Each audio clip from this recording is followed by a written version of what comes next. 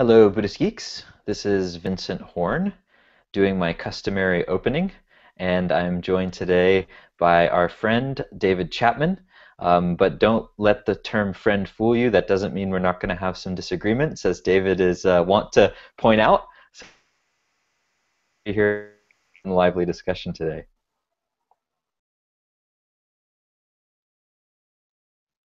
And David, can you hear me? You just dropped out, but you're back now. Okay, great. Well, good to have you on the show. It's awesome. It's awesome to be here speaking with you. Thank you. It's great to be here with you and with the Buddhist Geeks. Yeah, good to have you back. So just a little brief intro for those folks who don't know you yet.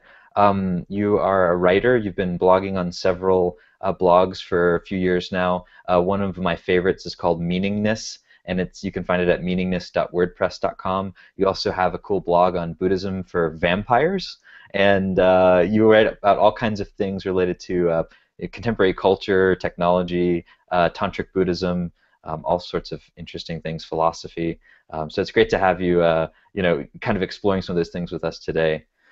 We also spoke to you, I forget how long ago it was, but probably a year or so ago, at least.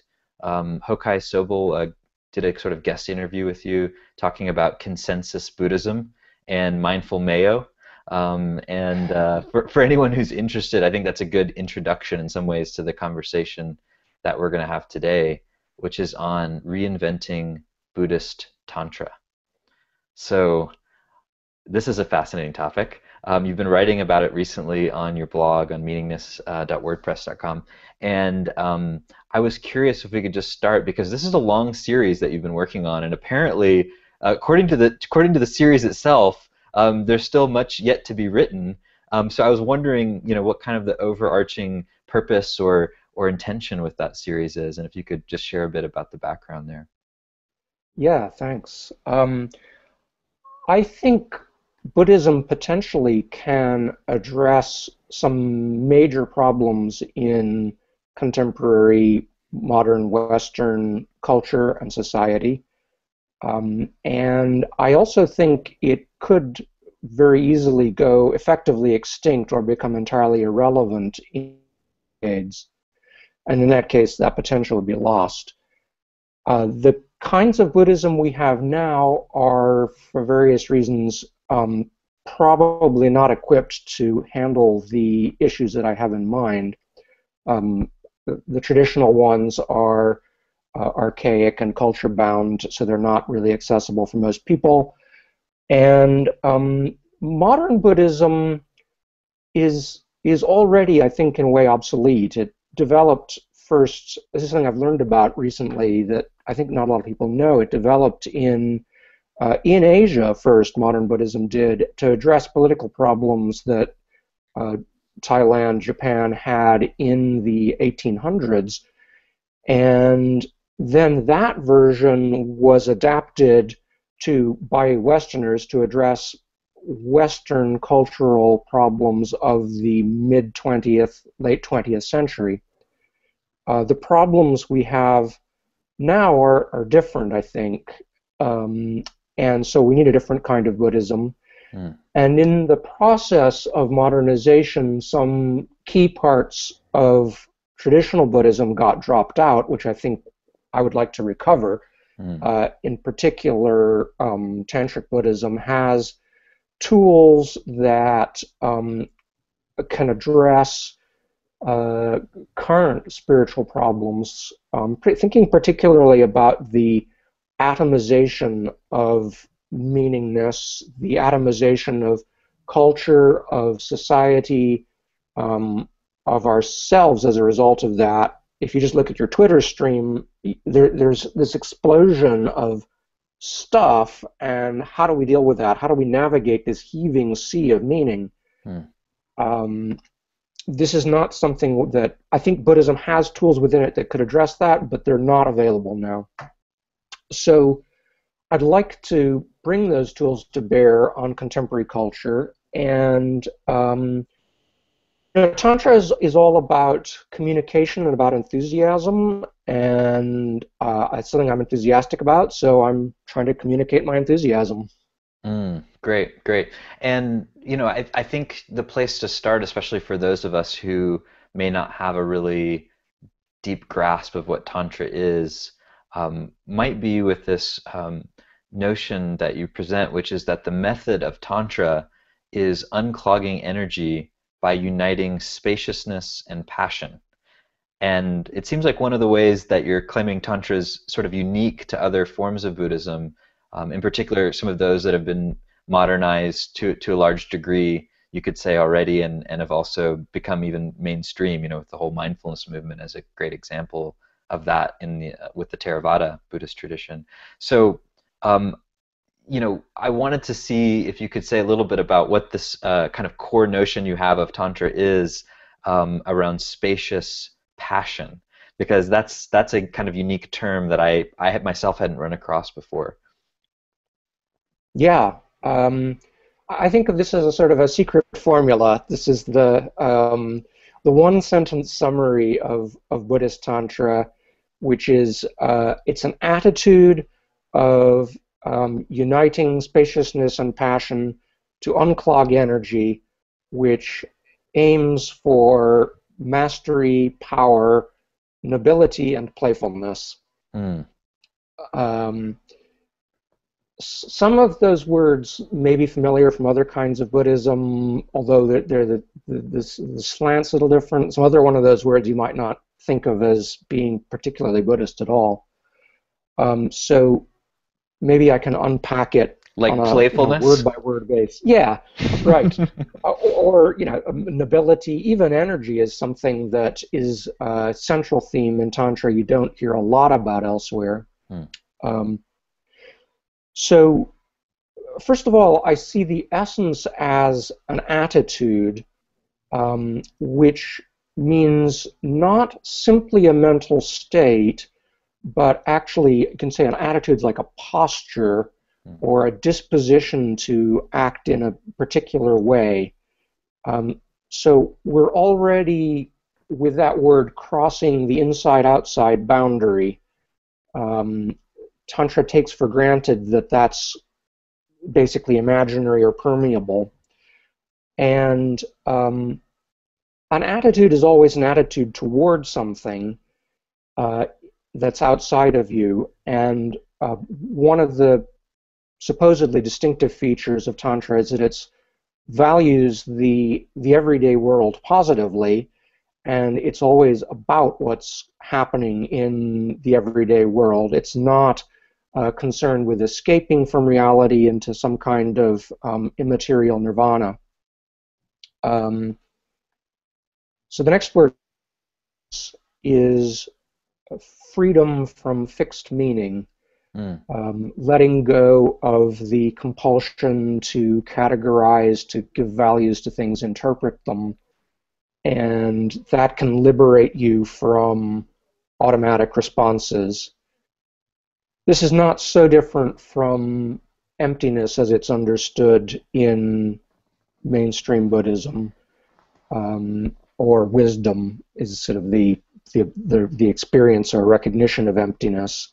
There's a slightly different twist here, but it's basically the same concept. So we've got spacious passion. Passion is a strong emotion, and a tantra is distinctive in saying that all emotions are okay. There's no bad emotions, and you shouldn't be trying to get rid of emotions or to fix them or anything like that. Um, Passion is what connects us with the world. It's what drives our action, and this is what this form of Buddhism is about: is acting in the everyday world. Um, the Passion drives connection, which is created, maintained, and ended by effective and accurate activity. Connection involves appreciation, communication, interaction, involvement, and intervention. I've lost your video. Are you still there? Yeah, I've just turned it off because I was losing you a bit. Great. Okay, so continue. Um, so we're uniting passion and spaciousness. Uh, Passion is something that we've got everywhere in the everyday world. Mainstream Buddhism sees that as a problem. Its antidote is heading towards some kind of sense of anatman or emptiness in which that disappears. Um, that's a very valuable technique, and the recognition of that emptiness or selflessness is critical. It's the base for Tantra.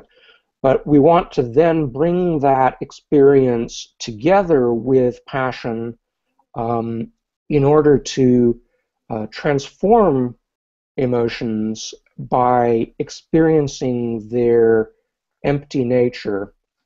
Um, and when passion is experienced as empty or placed in the envelope of spaciousness, then it clarifies, the different emotions clarify into different wisdoms.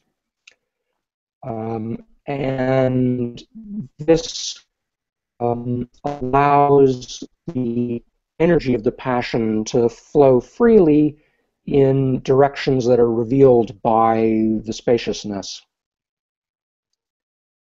Okay, great. Can I go back to one thing you said and just kind of explore this with you? So you mentioned that modern Buddhism in some ways is opposed to this passion or wanting to kind of negate this passion or transcend this passion. Um, Now, this is a point you and I have gone a little bit back and forth on, and in my experience, that's true in some cases, but definitely not in all cases, and maybe not even in most cases, of at least the folks that Yes. I've talked to. So I wanted to kind of explore this a bit more. What is it all modern Buddhism, or is it certain people? You know, and what's going on there? Yeah. This is a really interesting and subtle question. I think it's certainly true that what I've said so far is uh, distinct from traditional Buddhism, but many modernists value emotions positively. And so there's development in modern Buddhism, particularly to incorporate Western psychological ideas to address that. And that's done to varying degrees. And the um, most, um, I think we've talked about this in terms of the East Coast versus West Coast split in the Vipassana movement, which Yeah. our friend Anne Gleig has written a very interesting paper about. And she argues that the West Coast Vipassana movement is quasi-tantric, and I think that's right. I think she's got a really good point there that um, Jack Kornfield and the other teachers there have brought in um, some ideas from Tantra and possibly even some practices. I don't know because I don't know their work very well. Yeah. Um, so where the distinction lies is in that there's still a kind of a waffling there, as far as I can tell, that there's still some renunciate elements Yes. in even the most tantric, one could say, of the mainstream modernist Buddhisms.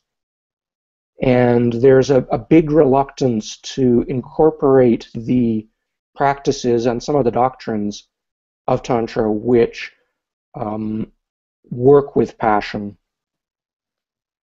Okay, gotcha. Yeah, I mean, I think this is where it's so interesting to cross-train across different kind of approaches because it becomes much easier to see the differences. And I have no experience with Tantra, so but what you're describing does sound distinct in some ways from the sort of West Coast Vipassana. Um, but one last thing just on that because I think this was a kind of interesting point that I heard Jack Cornfield make a few years ago on retreat. Someone was asking him about this very thing, and they were asking him if, basically some question about whether Vajrayana was superior to Hinayana. They're bringing in all these kind of Tibetan terms, and his response, which was quite interesting, had something to do, or something along the lines of saying, basically you find these different kind of attitudes or these different ways of approaching experience across different traditions. You find Vajrayana in the Theravada tradition. You find that the world is sacred attitude, Hmm. deeply embedded in certain approaches or teachers. You also find, I'd say maybe you'd have more experience of this, but you find a more Hinayana renunciative attitude in plenty of probably Tibetan and Vajrayana teachers. Maybe even some tantric teachers might be more on that side. I don't know, but anyway, I thought that was a kind of interesting point to kind of disconnect the approach or the attitude from the historical traditional vehicle. And I found that it made a lot of sense of the different kinds of orientations that various people I've met have taken to these things, even if they're coming at the same exact tradition. Yes. I would say that the attitude is the essence of the vehicle, if vehicle is understood as yana. Yeah, Something that's often misunderstood is to think that Tibetan Buddhism equals Vajrayana, which essentially means Buddhist Tantra. right. And in fact, Tibetan Buddhism is mostly not tantric. It's mostly uh, Hinayana and Mahayana and renunciate in its orientation. Mm, And at the same time, something I only started exploring quite recently is that Theravada act very strong tantric tradition that is still live and current in Asia.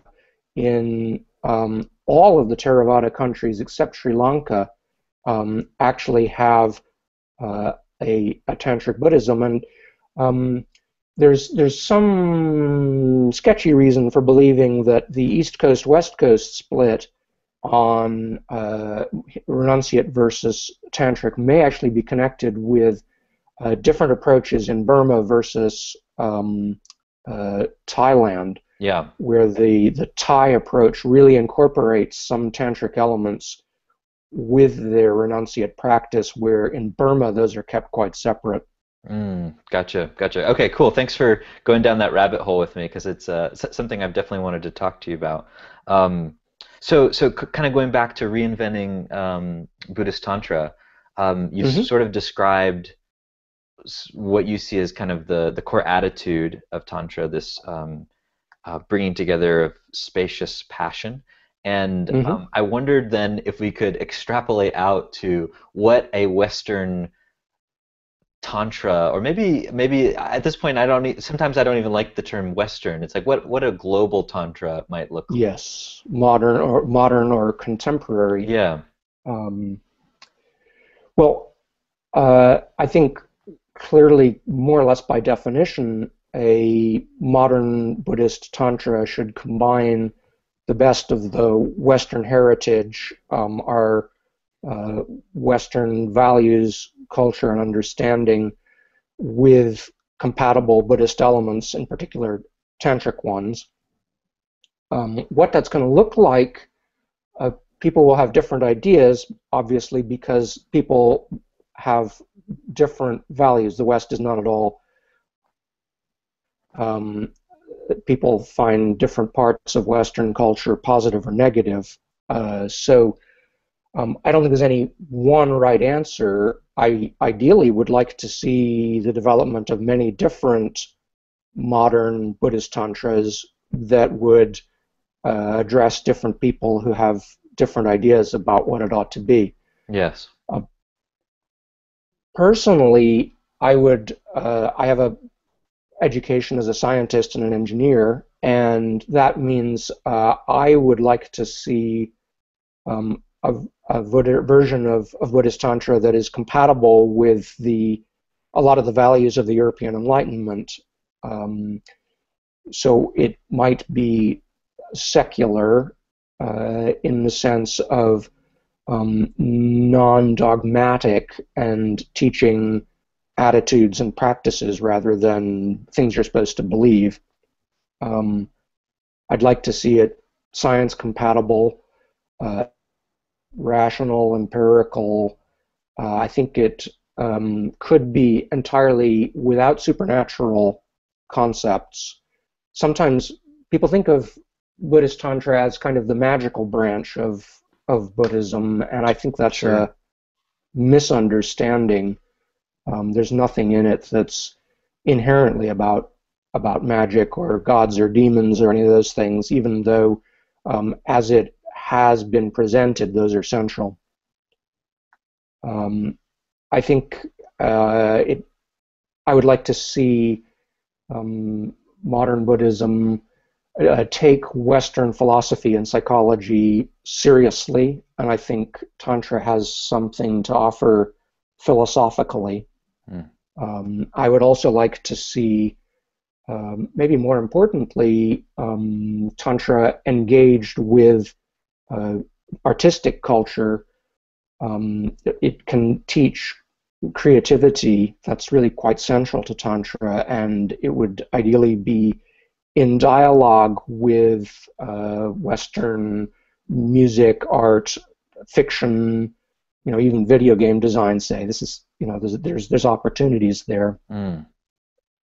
Um, Tantra wonderment or awe is a big theme in Tantra and also in art. So these are go very nicely together, and artistic creativity has always been a, a big aspect of Tantra. In terms of what a modern Tantra should be, something that's an interesting feature is that it says women are inherently better practitioners than men, and men ought to relate to women, taking that into account, which is kind of not the way things have gone in Tantra in recent centuries, but that's something that we could recover. There's some inspiring female role models in Tantric history, and there's teachings on how men and women can relate to each other, which might be relevant. Modern Buddhism takes it for granted that men and women are equal, but the tradition that it's based on is systematically misogynistic, and Tantra, at least in theory, is not.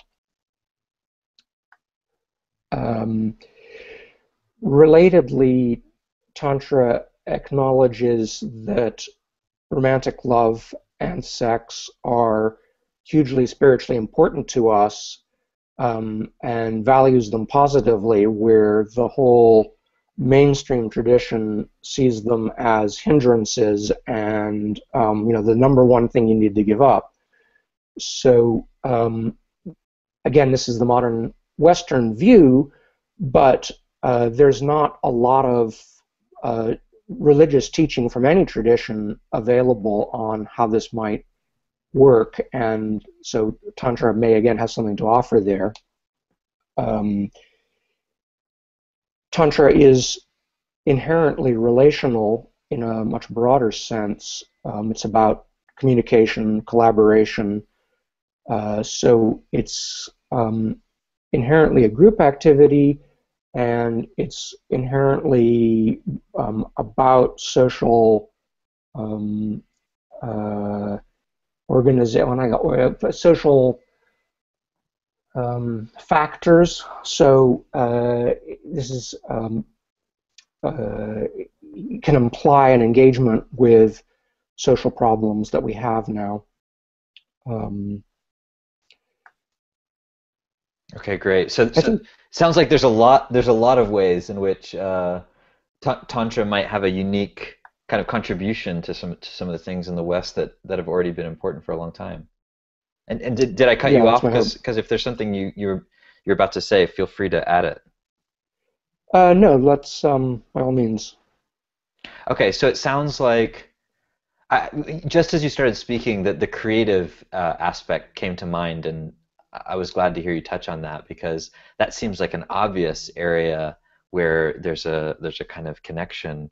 Um, I was imagining, if Vipassana really appealed to these sort of scientists and geeky types, that Tantra would kind of more naturally appeal to creative types. And I know that's an oversimplification, but it makes a lot of sense based on how you're describing it earlier. Yes, I think that's absolutely true. I'm a geeky type, but I have some artistic inclinations also. It is it's a very beautiful system that can be hard to get into because of the cultural obstacles now. But if that can be translated, then the beauty of the system reflects the beauty of our natural world, the cultural and social environment, and it's all about appreciation of um, what is happening in the world. Hmm. Yeah, I mean, in some ways, when you describe the sort of philosophical or attitudinal underpinnings of Tantra, it definitely seems more in line with the kind of immanent uh, way that most humans orient. I mean, I recently saw a great video from this religious studies scholar, Don Cupid, where he said, our new totalizing concept isn't God anymore, it's life. At the end of someone's life, when you're at their funeral, no one says so and so loved God. They say so and so loved life. So, I mean, Mm. that kind of fits with what you're describing in some ways. That the tantric attitude is very much sort of life embracing as opposed to sort of life Hmm. transcending. Um, Hmm. so it seems like a natural fit in That's that sense. that's the essential tantric distinction. And so, because this is also as he said, this is also the contemporary Western view. I think modern Buddhism, which started out in the 1800s as a very strongly renunciative system, ascetic, um, has gradually moved, without anybody noticing it, towards a tantric attitude, and it actually mainly has the attitude now, but in the process of the earlier modernization, the tools that Tantra offers got dropped out. And so there's now, I think modern Buddhism has a certain weakness in having a rather than the sutric attitude it originated with, but it has sutric tools. uh, it's retained those and hasn't adopted the tantric tools, so there's a mismatch of intention and methods. Okay, I see what you're saying. So it's the intention may be there, but you're saying due to the kind of methods being being kind of culturally kind of obscured or maybe even intentionally hidden. I don't know. Maybe we could talk a little bit about some of the problems of getting this stuff out and challenges. But like, I'm curious, why is it so difficult to get to? I know you talked to Hokai about this a little bit, but maybe just a short Mm. response because I'm confused. Yeah, well, this has to do with a combination of historical accidents and um, politics. Uh, um, the, in the early phase of modernization in Asia, the whole point of this was to make Buddhism look good to Westerners, and Tantra at that time did not look good to Westerners who were Christians of a Victorian sort. Tantra, involves sex, and putting sex and religion together is a big problem, and it's got some demons in it, and Christians don't like demons, so altogether, Tantra had to be scrubbed away. Mm, Uh, then, in the 1970s, some Tibetan teachers came to the West for the first time, and they started teaching Tantra, and they very successfully, I think, modernized it to make it relevant to the spiritual climate of the 1970s and 80s. I'm thinking of Chogyam Trungpa, for example, Tartang Tulku, a little later Chogyal Namkhan Norbu Rinpoche. However, that kind of got squashed partly by conservative Tibetans and partly as a result of a series of serious scandals and a general discomfort on the part of mainstream American Buddhists with this. Since then, it's become more and more inaccessible, I think. There's been a really I think it has been deliberately suppressed. Yeah, I remember in one of the articles you said it's a combination of conservative Tibetans and politically correct Westerners that kind of, in some sense, Yes, squished that movement. yes. Yeah, I guess when the So I heat think, turns up, it gets a little difficult to do things sometimes, or to accept that there's something of value there. yeah. I mean, Tantra it's uncomfortable. I mean, it's about passion, and strong emotions are um, difficult, can be unpleasant, and they can be actively dangerous. There is a reputation that Tantra has for danger that's probably exaggerated, but not entirely mistaken. Mm. Okay. So, David, I was wondering if we could talk a bit about some of the challenges of developing a Western Tantra. I mean, you just sort of talked about the historical challenges, but I'm curious, from your perspective, what some of the current challenges are, if we were to pick this project back up. Because you mentioned in our last conversation, and you mentioned in your writing that we're sort of entering, from your point of view, a post-consensus era, a period where there isn't this broad consensus about what Buddhism is and what it should be. There's very much a splintering, and I'm sure this has a lot to do with the internet and information technologies. And so, if we were to pick back up this project of reinventing Tantra, and by we, I don't mean me, but I just mean generally the kind of royal we. What are some of the challenges? And one I had in mind, and maybe to start with, is ritual, because this is, in my experience, one of the biggest things that comes up when I talk to people about Buddhism in general, and certainly Tantra in particular. I think is an area that people have a lot of kind of questions about. So I was wondering if you could talk about ritual, because you make the assertion in one of your posts on Reinventing Tantra that a modern Tantra could be ritual free, but that probably isn't a very good idea. And I wanted to see, because this is something that I've really changed my mind about in the last several years, what are the redeeming aspects of ritual? And what might modern ritual look and feel like, and how do we deal with this kind of general reactivity toward anything that looks like a ritual that seems to come up so often for people? Yeah. Let's start with the reasons that we all hate ritual. If you say ritual, the first word that comes to mind is likely to be empty, empty ritual. Mm. Um, Mostly our experience of ritual is that it's meaningless. It's boring, it's stupid, it's something that we've been forced to sit through even though we're not enjoying it, and it probably expresses values that we're not really in agreement with. And often usually I would say it seems like the people involved don't really believe in what they're doing either. Even the leaders of the ritual seem like they're just going through the motions, and the only purpose of this thing is somehow to reinforce some kind of institutional values of continuity and power. So that is that's exactly what ritual should not be. It's a dead ritual. It's a zombie ritual. We ought to put a bullet in the head of that. Mm. What we want and what is possible is exactly the opposite.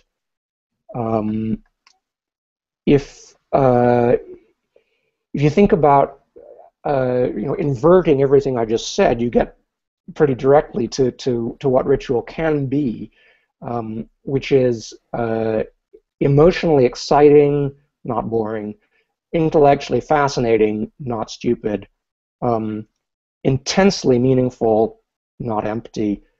Um, in fact, uh, intense meaning is what ritual is all about. It's about concentrating and directing meaning, and it inspires, it produces ecstatic states of consciousness. It provides purpose, which drives commitment towards action.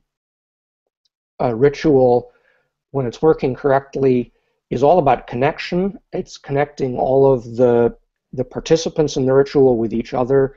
It's connecting all the participants with the sacredness of the world and with all the other beings in the world.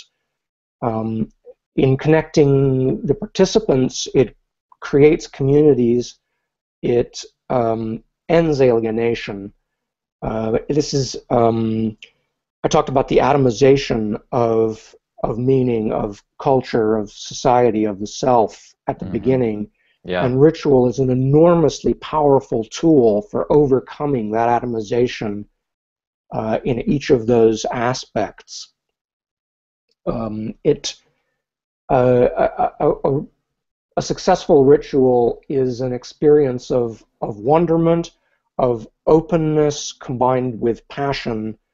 It brings this intense, broader view, um, and it can be and it should be a complete blast. Mm. Um, so the unfortunately Buddhist rituals, definitely including most tantric Buddhist rituals, are nothing like that. They are um, dead zombie rituals. And one of the major obstacles to producing new Buddhist rituals that would function as excitingly powerfully as I just described is that ritual depends very heavily on symbolism. Symbolism is culturally specific. Um, because it's culturally specific rituals don't have a long shelf life.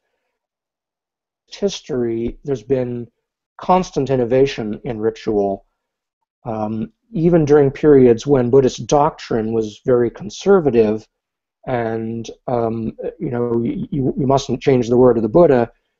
Leaders felt empowered to develop new rituals because that's just a cultural expression, and it's legitimate to innovate there.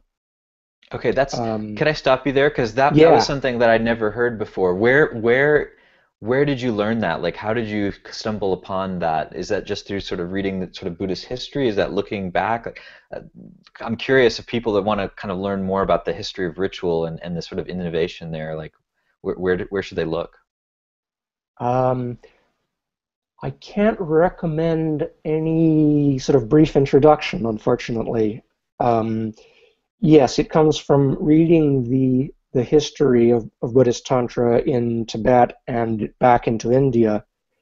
And what you find is that every, at most, 100 years, there's major changes because the social situation, the cultural situation is different.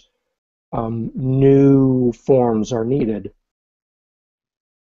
Okay, okay. Now that brings up a kind of follow-up question for me because I see this definitely reflected in how practices are changing in all sorts of areas. I mean, technology might be one of the most obvious ones, and business because there's such a strong incentive to sort of keep innovating, otherwise you kind of die. But it seems like we're in a situation where things aren't changing drastically every 100 years. They're changing drastically every few years. So what does that mean for creating meaningful, enlivening, like the kind of rituals that you're describing? Like, wouldn't we also probably have to have a method for innovating on those things kind of very quickly? Oh, well, that's a really interesting question. The first thing that comes to mind is I feel that modern Buddhism has actually been stagnant or static since about 1990, and then it kind of got stuck. I think in the last 5 years, maybe 10 years, there's been the beginnings of a new opening for innovation. So that's really exciting, and obviously the work you're doing has potentiated that. Um, I think it's hard to know the in terms of developing new ritual forms or in general new presentations of Tantra that reflect up to the minute cultural symbolism. Hmm. Um, there's a big question about who can do that. I Mm. don't feel I can. And then, who else wants to and can, I don't know. I sort of feel like it ideally should be and perhaps could be a group effort.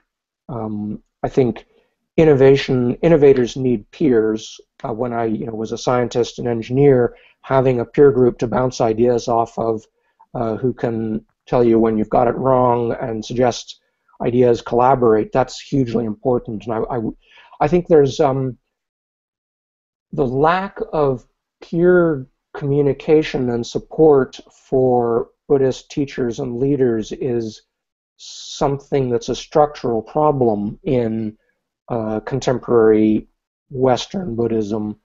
I'd love to see that addressed. Okay. Okay, interesting. So it sounds like in some sense you would see this as a kind of co-participatory or co-designed effort, like that a group of peers could come together and sort of basically come up with different ideas for how we might employ ritual. And then, I guess another maybe difference, I assume, would be the role that people who are participating in those rituals, even if they're not designing them directly, would play in that process, because that's one of the things that seems really clearly to have changed across the board, is the role in which those that are participating in the things created for them, there's much less of a line between the designers and the people who are using things. User-centered designed. Right, Yeah. right. I mean, everyone's the marketer now, for everything on Facebook, and there's some aspect of that which is also quite bizarre, because it seems to, in some sense, be a continuation of some sort of um, power trip, to continue being able to maintain some sort of central authority over things. But on the other hand, it also seems to really blur the lines of that authority. So anyway, I just wanted to kind of throw that thought fragment at you, and see if you have any response. Yes, absolutely. I think a successful ritual now has to be radically participatory. Mm. And in Tibet, I don't know what the situation is so much in other countries that had Buddhist Tantra. In Tibet, basically, there was a lama sitting up at the front who waved things around and chanted mumbo jumbo, and everybody else kind of sat there watching, and that was kind of the extent of it. And that's also the traditional Christian model, and that's not workable now. Mm. That's like the sage on the It, stage model. I hadn't heard that term. Yes, that's right. My background in ritual comes mainly from before I was a Buddhist. I was a neo-pagan, and there's a lot of experience and technology, you might say, for ritual design there Mm. that I think could be drawn on in um, thinking about how new Buddhist rituals could be constructed. And those rituals are very much participatory for the most part. Could you give an Um, example of what a participatory ritual looks like? Because that's something I'm not super familiar with. Yeah, well, ritual in general brings together typically a lot of different art forms, which can include, for example, singing, dancing, costume. Um, and so in a participatory ritual, uh, you those everybody involved may sing, everybody involved may dance, everybody involved may wear a suitable symbolic outfit, which they may have constructed themselves. So there's an element of at least assembling or actually stitching your own clothes to participate. And those, um, the experience of singing in a group, that's very simple, but it can be very powerful. There's a real energetic quality to that. And I think people, the idea is very off-putting for many people because they feel they can't sing, and I certainly, my voice is not great, I can't sing, but um, if you have a simple tune with words that you can learn in a couple of minutes, most people find that they're willing to join in quietly at first, and then they get over their inhibitions and they sing along, and everything's loud enough that you don't feel like your voice is offending anyone. And the combination of really loud music is important. Really loud music. I think we have technology for really loud music in the West, which surpasses anything that was available in Asia. I would like to see. They did their best with really big drums and the Tibetan longhorns, which are about 10 feet long, and they really are loud. But electric music, electronic bass, that could be great. Okay, so So we could take it to another level, is what you're saying. yeah, yeah. Well, I mean, I think Western artistic culture has big resources that could be brought to bear on Buddhist ritual if we didn't have the idea that you're supposed to do it the way that people did it in Asia. Yeah, which is such a powerful idea, and that was one of the other kind of points I wanted to address with you. And I also want to just encourage folks, who are tuning in now, if you have questions, feel free to start throwing them into the Q&A app. We'll definitely respond to a few of them. But sort of my last question has to do with lineage, because even as I was speaking with a close friend yesterday about the conversation we're going to have, and definitely Rinzen, your partner, mentioned this as well as a good question to explore. There is this sense from people, I guess maybe folks who are familiar with the tantric traditions or familiar with the Vajrayana um, approach, that basically says, transmission of lineage is extremely important, and there are certain things that you get from someone in a kind of direct experiential way that gets kind of like you know it sort of supercharges your experience or your understanding, or helps you kind of learn what's going on quicker, and that somehow it's really important that that be intact. And so I wondered, Mhm. in this case, if tantra is being actively suppressed, as you claim, how in the hell can we deal with the issue of lineage and that being sort of an intact thing? Yeah, there's a lot of strands we could explore there. That's a big question. Sure. Um, One distinction is through lineage. There's institutional lineage, which is sort of the official authorization by some group that you're okay. Um, I'm simply not interested in that. I think it's best ignored. Um, the second issue is personal transmission, which I think is absolutely enormously important.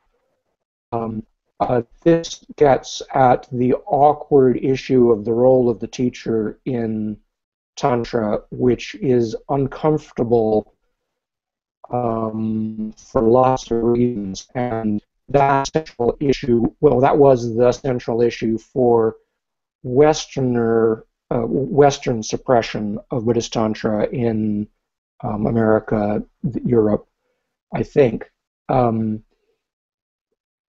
But I think there's a possibility for there's a polarization here of, on one hand, the view that the traditional Asian model is sacrosanct and absolutely nothing in that can change for the the guru-disciple relationship. And I don't really think that's right. There's also, of increasingly radical views in the West reaching out to people who say we shouldn't have Buddhist teachers at all. We can learn from books, we can learn from our peers. Any sort of Buddhist teacher is a danger, and we shouldn't have them. Yeah. So I think that there's a lot of room for middle ground. I think that much more there's a much more important role for teachers in than other forms of Buddhism. And the traditional explanations of that sound magic, and I don't think it's magic. And then just to contradict what I just said, I think that there's a final sense of lineage, which is visionary lineage, that you find in practice that it's hard to say this without sounding woo, but you have the support of the great heroes of the past. You have the support of the deities, and the deities don't exist, but their support is hugely important. I'm not sure that any of those things answered your question.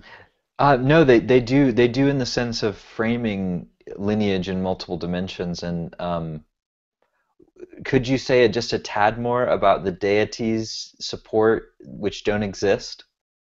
Yeah. Well, there's the don't exist, and then there's the support. Um, um, I have a essentially naturalistic scientific worldview, so I don't believe in gods.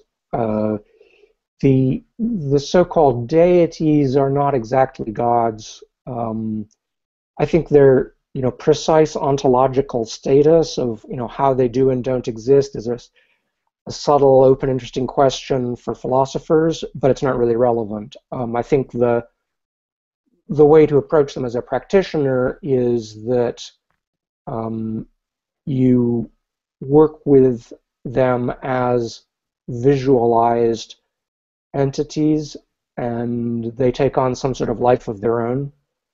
And that's something you just accept and you work with it. And there can be a huge power in that. Okay. Is this anything akin to the notion of archetypes or kind of universal symbology or something along those lines? I'm not trying to kind of fit what you're saying into another schema, but just wondering if there's any relationship there. Yeah, that idea goes back to Carl Jung's own introduction to the Tibetan Book of the Dead, where he drew an analogy between the tantric deities and archetypes. I think it's valuable in that it understands them as not being external, solidly existing entities. I think it's misleading in that the archetypes are supposedly universal across all people and all cultures, and the yidams, the so-called deities. Deity is a bad translation. Most of them actually aren't deities. A lot of them are historical people who, were flesh and blood. They lived and died. They've got biographies. We know quite a lot about, where they lived and what they did. So those are definitely not gods. Um, and so they're extremely specific. There's nothing archetypical about them. They're heroes, but they're not archetypal heroes. And the ones that are gods are very strange in a lot of cases, and not definitely anything you get in any other culture. Okay, interesting. Cool. No, thanks for going into that, and thank you too for yeah exploring some of the sort of challenges. Are there any other main challenges you see that you want to just kind of touch on? I know we don't have time to go into all of them, but maybe we can follow up in a few years and see see how things are going. Yeah. Well, I think um, the major question is one of whether there's receptivity to this kind of idea, how it would fit into contemporary society and culture in a way that is acceptable and understandable. And I think there's real open questions there that are very unclear. Hmm, okay. So I think that's a fine place to leave it because I think you're right. I mean, at least listening to you, it seems like there are some things that are quite unclear, and yet it also sounds like there isn't a kind of opening of possibility in what you're Yes, describing, and that to me is exciting. great. It's certainly exciting to me. I do think that there are real possibilities here. Yeah, and just a final kind of reflection, and this is something, we spoke about a bit privately. I think there is this constant tension, at least in my experience, of having this conversation of what a relevant, alive Buddhist or many Buddhist forms might look like, today, in the sense that I think the people asking those questions obviously care deeply about what they've learned from their own experience, and at the same time, there's this feeling I think that both of us could relate to of really feeling like there's a certain inadequacy to the forms we've learned, and really wanting to like feel the deep relevant potential of it made real. And yet, there's also I think this further complication, which is um, who am I to try to like do that? I mean, I just barely scratched the surface of this stuff. The further I go, the more I realize how deep the pool is. So I think there is this kind of, I don't know if you call it an innovator's dilemma of some sort, but there is this, I think, very challenging place to sit in where, knowing that to innovate also means to really mess things up and to really like get things wrong and maybe even to hurt or harm people. And I Yes. certainly see that playing out in this kind of exploration, because there's on the one hand this recognition of the potential, and on the other hand this sort of hesitancy to step into that. And I certainly feel the same way. And for what it's worth, I think there are a lot of people exploring on these fringes, and I think there is a lot of solace in that recognition, the recognition that there are other folks doing this and that there are people interested in this stuff. I think that's really hits the nail on the head for me. Personal hesitations about taking this further. Um, there's uh, just real sense of whoa, I don't feel up to the task, and yet it's something that's really important, and so somebody may have to do it, and maybe that's where I think the peer group is really important. Yes, and like you said in our last conversation with Hokai, I think there's a distinction between coming together and forming a kind of broad consensus, and coming together and sort of hashing things out, and talking about things and really putting things to the test and experimenting and leaving room open for disagreement and even complete and utter dismissal of each other's ideas. Yeah, and I think you've been Buddhist Geeks organization, and you personally have been that in a way that has been very helpful for contemporary Buddhism.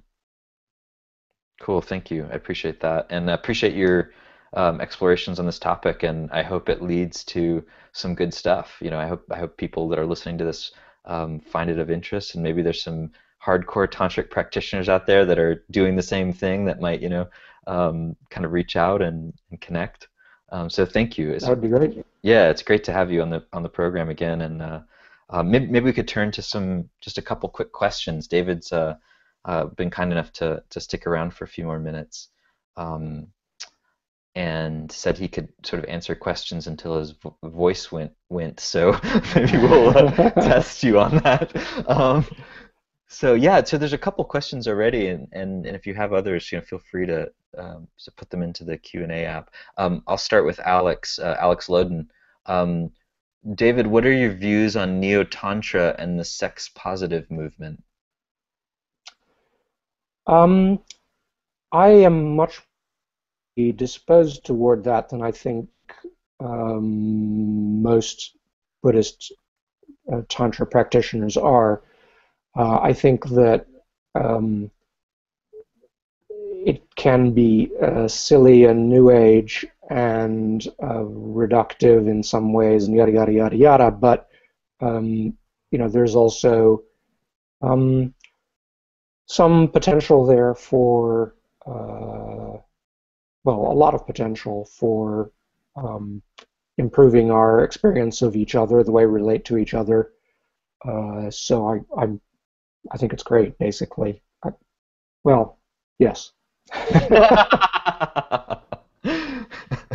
Okay, great. I guess the other thing I should say is that it's historically connected with Buddhist Tantra in the very distant past, and there are some things in common, and it has some of the same worldview in terms of seeing the entire world as sacred and seeing uh, our own bodies as sacred, seeing humans as other people as sacred, that sex and romance are good things and that they're spiritual activities. Um, that said, nearly everything else is different. The worldview mainly comes of Western Neo-Tantra comes from Hindu Tantra, and its philosophical underpinnings and its goals are quite different from those of Buddhist Tantra. So there's a big disjunction there. All right. Thank you, Alex, for the question, and I'm curious to learn more about Neo Tantra. Um, so another good question here from Iran Globin. Iran, Hi, sorry if Ron. I yeah, sorry if Iran, I totally messed up your last name there. Beyond the writing and research you're doing, and beyond this conversation, what would be a good next step in this process? For somebody interested in practicing in this way, um, unfortunately, what I'm describing is basically all a fantasy. It doesn't exist yet. Uh, there are some teachers teaching Buddhist Tantra in semi-modern ways or ways that are more adapted to Western culture. Um, my own teachers are one place to go. My own lineage, the Aroter. It's not as radically modern as what I've sketched at all, but I love it. It's where I learned everything. Um, Tenzin Wangyal Rinpoche has a system called Three Doors, which I don't know very much about, but is very much in line with this general approach. I, for one-on-one teaching, I would send anybody interested to Hokai Sobol, our friend, who is has very much the same perspective that I do. Hmm. Okay, cool. So it sounds like there's some people and some groups that are kind of approaching something like what you're sketching out, but not completely. And it doesn't sound like, in some sense, there is an answer to that, to the question, to Oran's question. What's the next step? Yeah, I mean, it's basically you have to go with what exists now, and that means dealing with a fair amount of cultural Asian tradition that you may not like. I actually love a lot of it, and I'm willing to set aside my qualms about other aspects of it. Um, but most people may not be willing to do that. But if you want this badly enough, that's where you go. Mm, okay. A somewhat unsatisfactory answer, but I hopefully we'll see some. I, I would love to say, hey, we've got this thing. You can sign up today. Here's what you do first. You start with this practice, and then you go on to the next practice, and here's what happens if you do that one wrong, and here's the practice manual. I think the pragmatic Dharma movement has done a great job of that for Vipassana. Mm, Nothing like that exists for Tantra. I think it probably actually can't exist in quite that way because there is Tantra is inherently relational, and so there's always going to have to be forming a relationship with a teacher is going to be part of the path. yes. It's no way of avoiding that. Yeah, I mean, and there are limitations with the cookbook style approach. From my own experience, having helped develop the whole pragmatic Dharma thing. So, even there, I think it's true that everything is relationship. So Mm. there's no way around having to learn some shit from and with other people. Yeah, and I think the essence is an attitude, and the only way you can't really describe the attitude. I tried, but you can't really describe the attitude in words very well. It's something that you pick up by seeing it in action. Right, right. Yeah, I mean, that's so clearly one of the ways in which teaching happens is through um, the expression of someone's understanding through just mundane things it could be. I mean, I Yeah, remember spending time in Los Angeles where we were there hanging out with a teacher of ours, and she, taught me a hell of a lot more through how she was than what she said. And absolutely. that That's was, the essence of it. yeah, yeah. So I think you're right on about that. At the same time, you know, something like a kind of modern primer to Tantra. I mean, it can be a very good tool, I imagine, for introducing people to some of the basic practices and concepts, and maybe as a doorway into something like that. Yes, I guess I could recommend one book, which is by my teacher Ngakpa Chogyam, which is called "Wearing the Body of Visions." That's probably the closest thing there is to an introductory practice manual. But he would say, and I would say, that you're not going to learn to do this on your own from reading that book. It's a really inspiring book. It does give a lot of information, but you're not going to learn the practice that way. You really do have to go to a teacher and have the one-on-one. Gotcha, gotcha. Okay, great. Um, cool. So another question from Ryan Johnson. Ryan says you write about the renunciate versus engaged, sutric versus tantric attitudes, and that combining the two attitudes doesn't really make sense. Why do you feel that it is nonsensical to have, say, an 85% tantric engagement and 15% renunciative life practice? I think you absolutely can do that if you aren't trying to do the two things at the same time. Um, I do practice renunciation at times uh, when situation is one that you can't deal with in a tantric way because it's too intense. Um, that's the time to back off into renunciation. Uh, the what I should qualify this by saying that many systems do combine renunciation and Tantra. I personally don't understand how that works, and I'm skeptical that it can work, but that's actually the most common approach in the modern era. Well, modern meaning the last 700 years, maybe. I find that these things point in opposite directions. Tantra points towards engagement. Sutra points towards retracting from the world, from cutting connections rather than creating them. You just can't do both of those at the same time. Okay, cool. Okay, maybe the final question, unless someone else decides to challenge your voice. Um,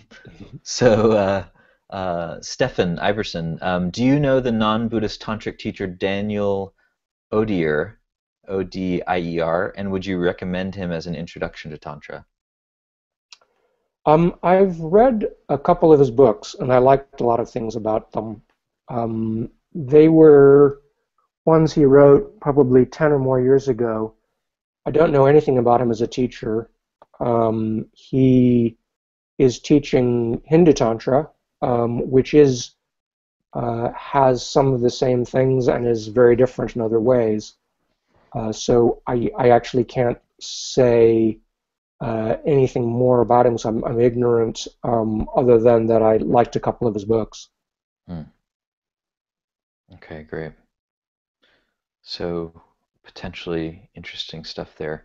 Um, Great. It looks like that's all the questions we have at the moment. So let's wrap up here. Great. Thank you very much. This has been really interesting.